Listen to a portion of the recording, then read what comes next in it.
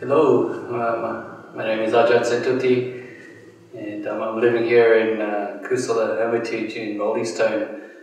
And I was asked to just talk a bit about Ajahn Brahm, because this video is made for his 70th birthday. So it's a surprise for him, even though he knows what is going on. He doesn't know the content of the surprise. So we're just going to be just talking about Ajahn Brahm and what he means to us as a teacher and as a fellow monastic walking the path, and just basically what he's done for Buddhism in Perth and around the world. So I met Ajahn Brahm many years ago, I think about 19 years now, and the first time I met him I didn't really know who he was. My intention really was to find a monastery and just go there and practice. But then just staying there and living there for a while, the one thing that I remember is that Ajahn Brahm was a very relaxed and humorous monk. Because I remember going there and thinking that monastic life is going to be difficult, it's going to be strict, you have to follow all these rules, and you have to be a certain way. Something similar like being in the army. So when I got there I was a little bit stressed over it, thinking that I had to act in a certain way. So then when I saw this youngish Ajahn Brahm of, 52 years old. He seemed to be joking around, smiling a lot, and in a sense carefree. And what I learned from that is that you take that kind of attitude and freedom into your monastic life, and not to be so strict and hard on yourself, but allow yourself to be and allow the path to work its magic naturally. So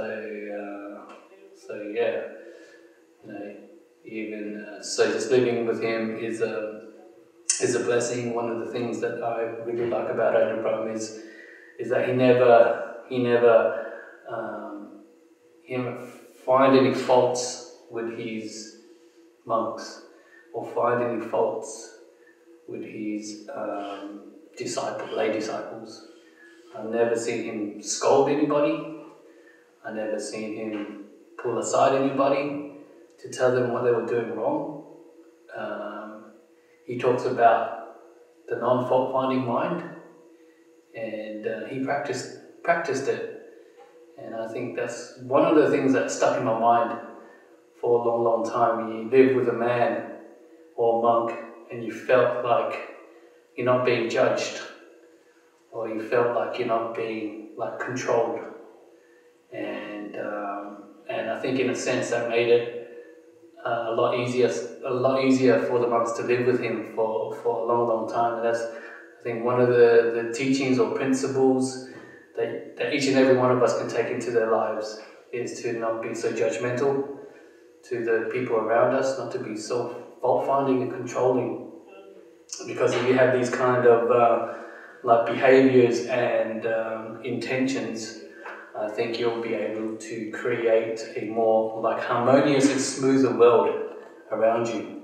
And harmony, peace of mind, is like a accelerant for the monastic life or for the Buddhist life, to create the conditions to allow you to walk the Dhamma path in an easier and more light-hearted and happy manner. And it's I think he's the embodiment of freedom and a still mind. That's the one thing, is the still mind. That's what he taught us over all these years, is the meditation. One of the most important things of monastic life and just life in general, just giving yourself that time to meditate.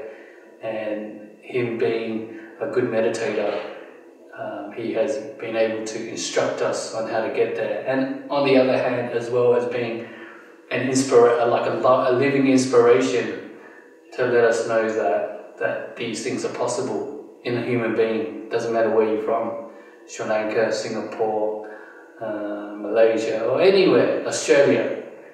If you have these, if you have a body and mind, and then you're able to practice, you're able to meditate, you're able to see the Dhamma yourself. So yes, I've been a monk for 17 years. I'm happy to call Ajahn Brahm my teacher, and it's gotten to the point where I'm kind of old enough to be able to help other people from my experience, however deep or shallow it may be. So what we'll do now is we'll just do some meditation, and we're going to guide you for the first 20 minutes, and then we'll sit quietly for 15. And so I was asked to just talk a little bit about metta meditation, and for this instance we can just share our love and share our warm hearts with Ajahn Brahm. Yeah, just trying to bring up that it's kind of easy, I think, if you think about Ajahn Brahm and what he's given us in terms of teaching and guidance over the years. With such a person to focus in this meditation, I think it's quite easy to develop a sense of metta, a sense of gratitude, a sense of kindness towards him, and we can just bring that feeling up as we're sitting down. So we can just start a story in our mind on how when we met Ajahn. When was the first time you saw him? Did you go to Dhammaloka to listen to the talks? Or did you find him online? Or did you read about him in the book? Because such human beings, with their wisdom, just you being able to get in contact with him, I think on your part as fellow practitioners, fellow Buddhists, there was some sort of good karma there. Like huge good karma to be able to meet a human being like Ajahn Brahm in this life. I think in a day and age where you have so many monks out there, so many Buddhist traditions, so many great teachers, and at the same time teachers which are not so great or not so practiced or advanced. Some of us, we may not meet these kinds of teachers in our life because of the karma that we have. But for the people who have had the fortune from the karma that they've made in their past life or even this life, to come across a teacher like Ajahn Brahm. And we can just think about all the great things he has done over the years for Buddhism, and how he has helped us by being a guide for our lives, and also how he has helped us through the meditation practice, or even any of us who have had some hard times. He has been there if you asked him. That's one thing people say about Ajahn Brahm, even though he lives a very busy life, and sometimes in a monastery, even though you live close by to him, sometimes you may feel there isn't the time to connect. But if any of the monks, I think, had a question or had a problem, then Ajahn would always make time for them. He would put aside 10-15 minutes. You can go see him privately, and then you can have a chat with him. So he was always there for his monks or for his disciples whenever they needed him. And there's a story about, which is just inspiring, to help me bring up these feelings of metta and gratitude towards him. And I just vaguely remember it. He's one of the disciples in Singapore, and they got sick or cancer or something like that. They've been in and out of hospital, and it was coming to the end for them. And I remember Ajahn Brahm just getting a phone call from the family or something like that, and I think because they have looked after him, he felt like that is true. Even for myself or even for the other monastics, we get looked after by our supporters very generously. So we, in a sense, whenever they need our help, we will drop everything, or we'll do what we can to help them out. And Ajahn Brahm was caught in a situation like this where he had a very close disciple, and he just dropped everything in that particular time. Booked a flight to Singapore to go over there to do what he had to do, to talk, to counsel the person who was dying, to do a bit of chanting, give a Dhamma talk, or whatever. He stopped what he had to do, took a flight to Singapore, helped his disciple out, and then he returned to Perth to just continue his life. So those kinds of actions that he has done throughout his life is when you look at it, it's quite inspiring, and it teaches us as well to.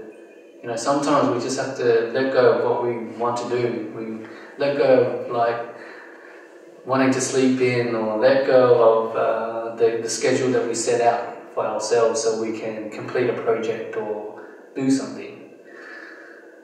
Is to be able to put our agendas aside to help other people. Like putting aside what you want to do to make the world around you better. In a sense, we kind of learnt that from Ajahn Brahm. I mean, if you wanted to, you can just stay in a monastery and just meditate all day. He's a great meditator, and he can just sit on his bum for hours and hours and be a recluse and be a hermit. But instead, I feel strongly that one of the reasons why he travels so much and he teaches so widely is because he knows deep within that he has something special to share with the world around him. And it just goes to show how many people's lives he's affected on so many different levels, from the everyday family person to the student at school, to the struggling parent, and even to the monastics. He has that ability to guide and help people from different walks of life. And there's something to be grateful for, something to reflect on when we're doing this meditation. Because these talks are basically all about Ajahn Brahm, and you can just imagine he'll be sitting back and just watching what other people have to say about him. I think it'll bring him a sense of just a sense of happiness, just to see how much so much he's being loved. And I think he knows that. A lot of people do love him, and it's just our way of just showing him. So there's been a lot of efforts as well to be able to make this happen. So what we do now is we'll just guide you for a little while, and then we can just allow the momentum of metta and happiness to build up, and we'll send it to Ajahn Brahm, send it to yourself, send it to the people in your lives, or whoever you want to send that metta to.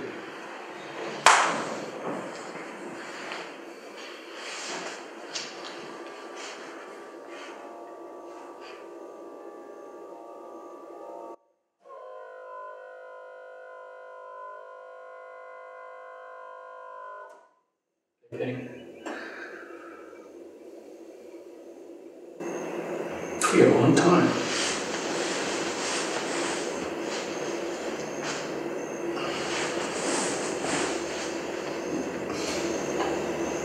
Okay, so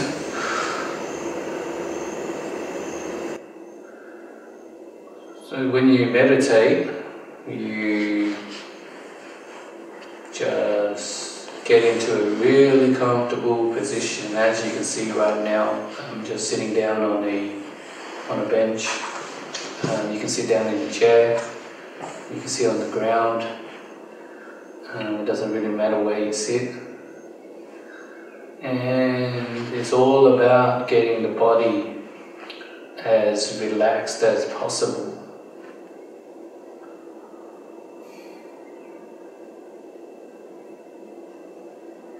To get the body so comfortable that you don't have to move it too much.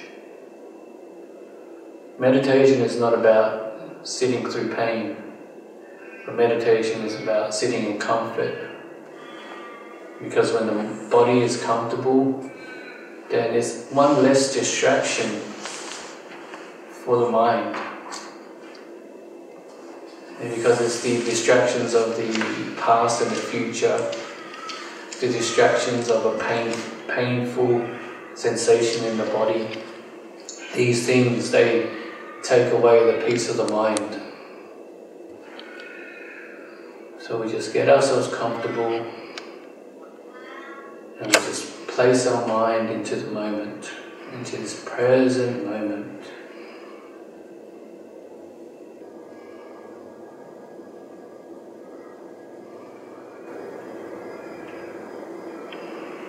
And what you can do is just take a couple of breaths, just watch the in and out breath for the first couple of minutes.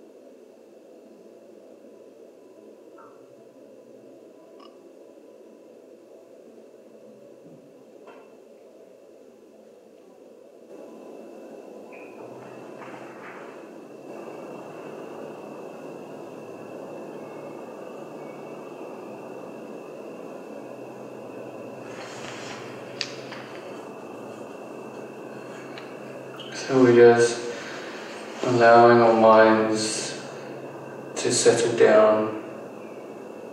And when we meditate, it's always nice to give the mind a little bit of direction. So the direction that we are going towards is having gratitude, having metta, loving kindness, just good feelings towards Ajahn Brahm.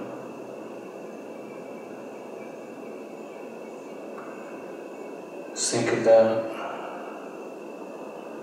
how he came into your life and how he has influenced it and how he has changed it.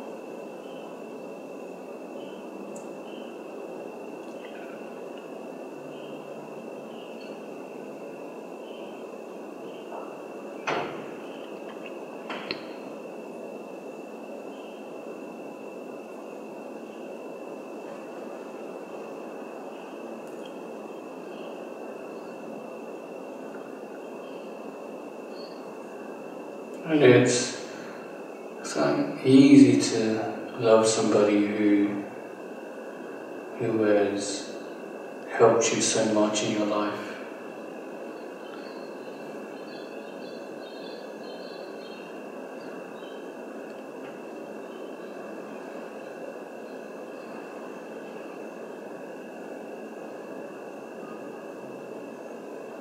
So we can just see if we can picture Ajahn Brahm in our minds. You can try to picture his wonky teeth. Picture the glasses that he wears. Picture how his robes are not always fully on and kind of falling off his shoulders. Just a Caucasian man from England, a smart man. What is it? Theoretical physicist, won a scholarship to go to Cambridge. You know, just picture Ajahn Brahm. Whenever you've seen him on YouTube, just sitting down with a microphone in front of him, giving a talk to people. So we're just trying to get an image of him in our minds. Just whatever you can use to trigger a memory.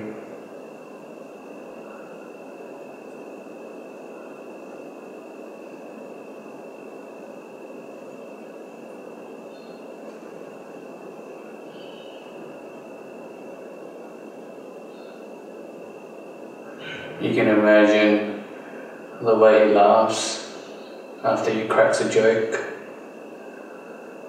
You know, how he laughs at his own jokes while he's giving a Dhamma talk.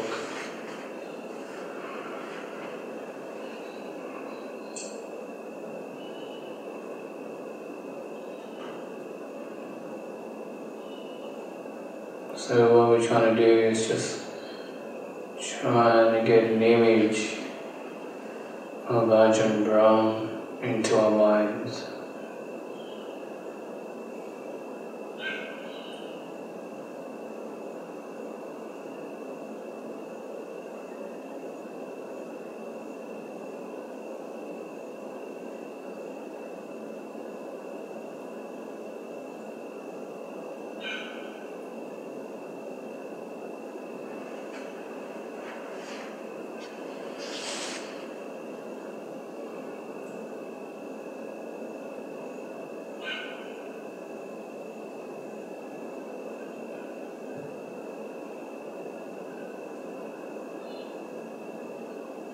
Once we have him in our minds, we can start off by just having a sense of appreciation for how he's affected our lives.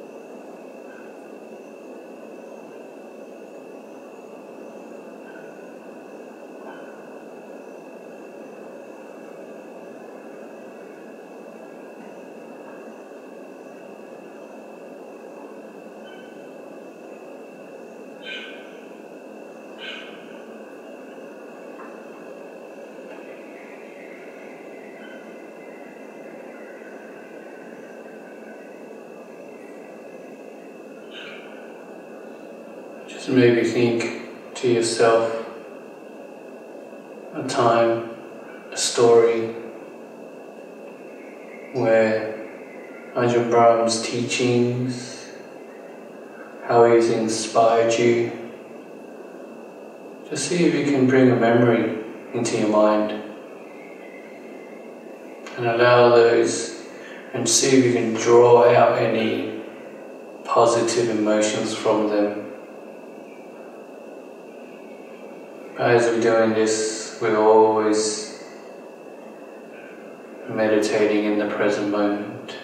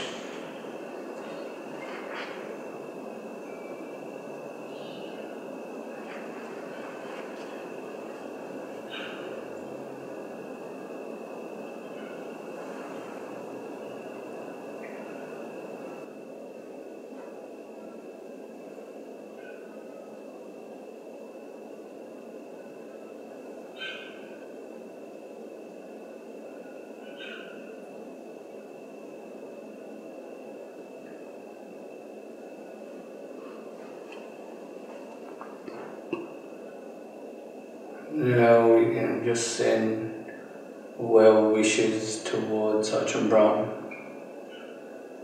We can wish him good health.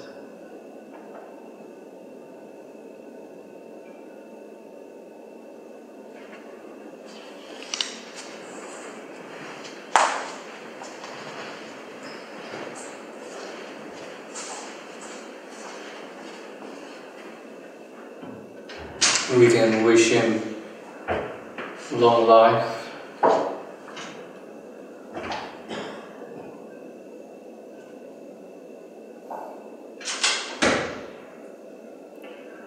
We can wish him to be free from any tiredness.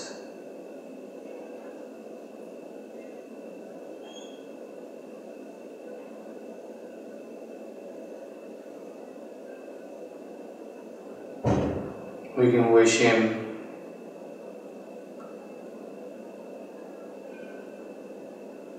happiness. Probably don't really need to wish him happiness, he's happy enough himself. We should just send some good wishes to him. He's not getting any more younger, he's getting older, his body's slowing down.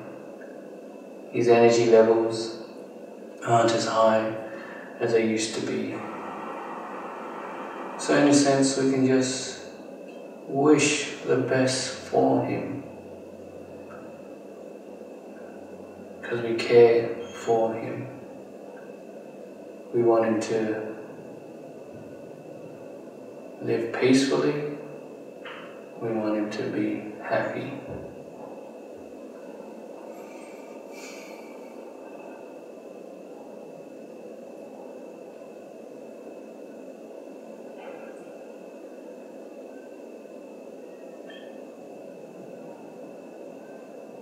So now we're just gonna sit quietly,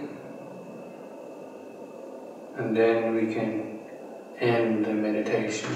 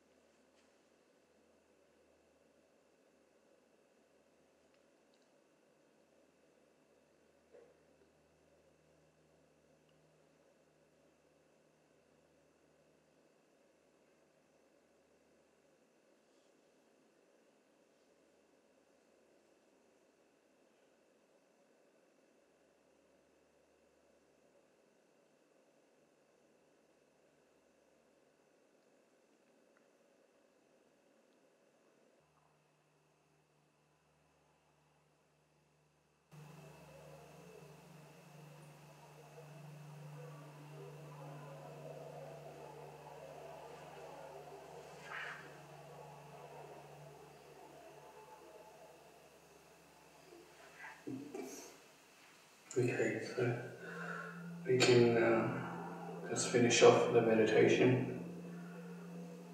And I was asked to just say a few words on how to just like reflecting on the meditation that's gone by, and just seeing like the mind just going into a peaceful place, just being able to just focus on metta and just giving it to our teacher, or even just being in the present moment, or doing the breath meditation. Our minds can just go to a place where it's nothing much is happening. There's a lack of distractions, there's a lack of worry, because our mind has found a quiet place to hang out in, hanging out with the thoughts of loving kindness towards our teacher, or just hanging out with just being in the present moment, or hanging out just watching the breath. Just doing these like simple tasks has a positive effect on our minds.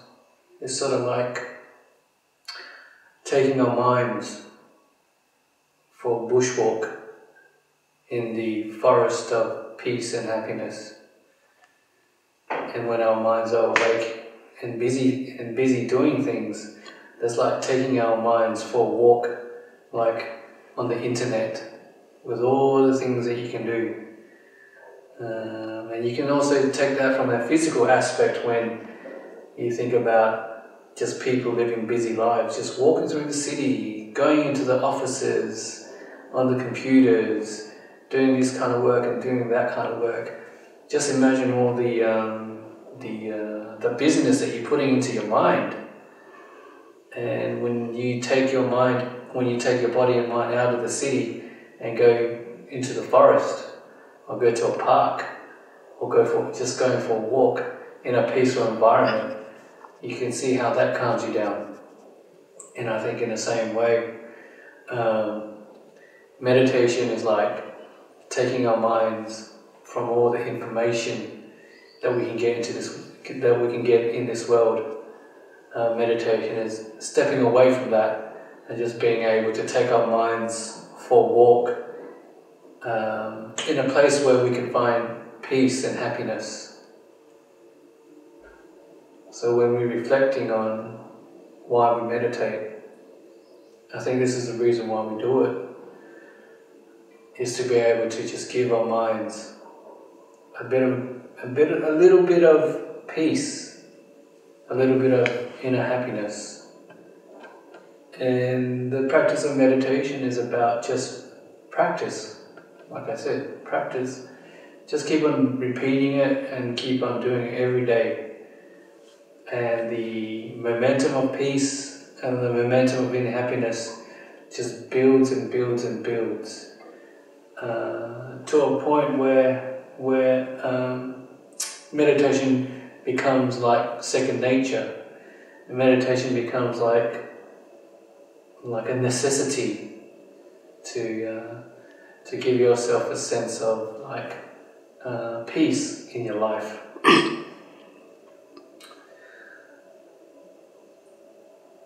So yeah, we're just here today is just to learn a bit about meditation, thinking about our teacher, and celebrating his 70th birthday.